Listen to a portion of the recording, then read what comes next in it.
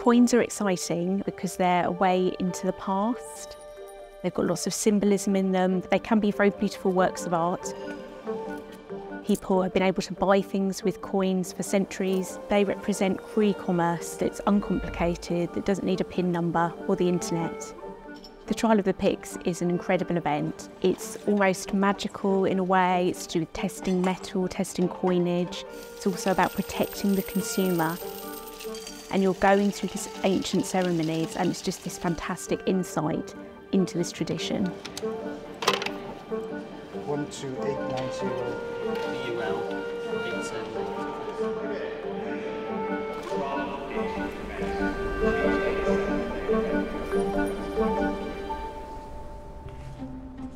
The origins of the Trial of the Pyx go back as far as 1180. Now, for a bit of context, this is the same century as Genghis Khan, who found the Mongol Empire, is born.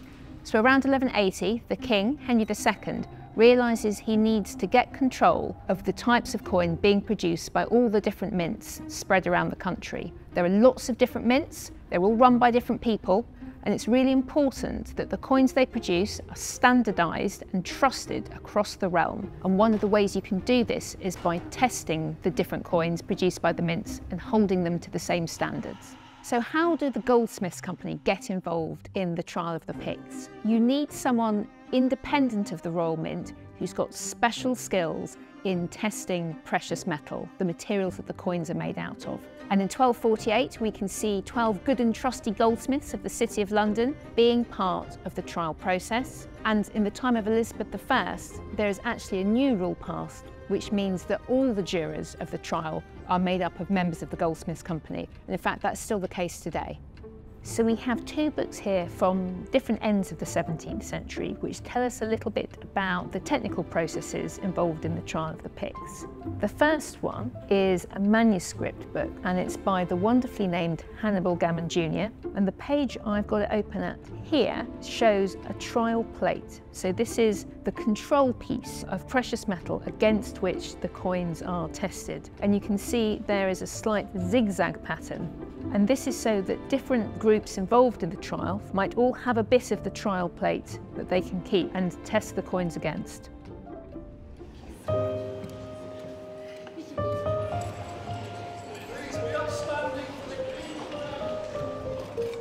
I confer that the United Kingdom coins I submit have been set aside in accordance with the Trial of the Pyx Order 1998. The trial has a very unusual name, the Trial of the Pyx, and this comes from the small boxes that the coins are stored in. Box in Latin is pyx, and so you're putting the contents of these storage boxes, these pyx, on trial.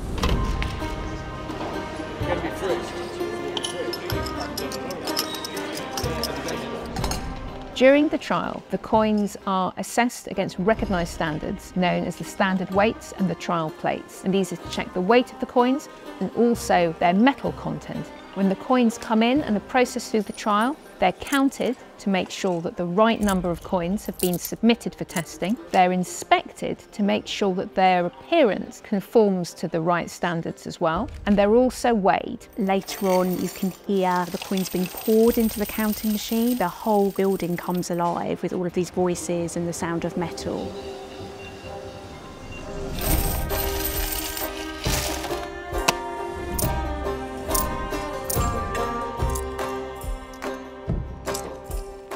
During this process, a random selection of coins is made, and those random coins are taken away to the assay office for testing over a period of months.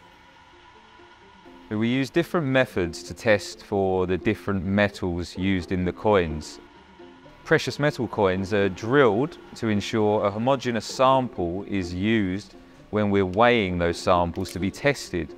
The drillings are all mixed together to ensure that the results represent the entire coin.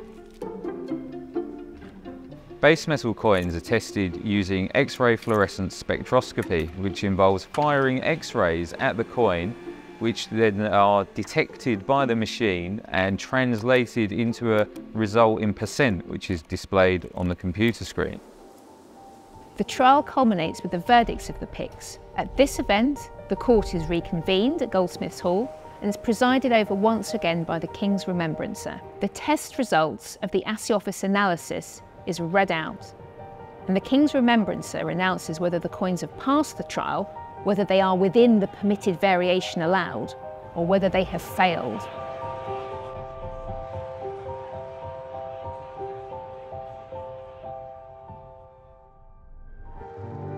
I think it's easy to see the Pyx as a kind of ceremonial thing, but it's really, really important for consumers. It's really important that you know the money in your pocket is worth what it's meant to be worth. It combines ceremonial aspects, something that's really interesting and wonderful to watch, with a really, really important purpose.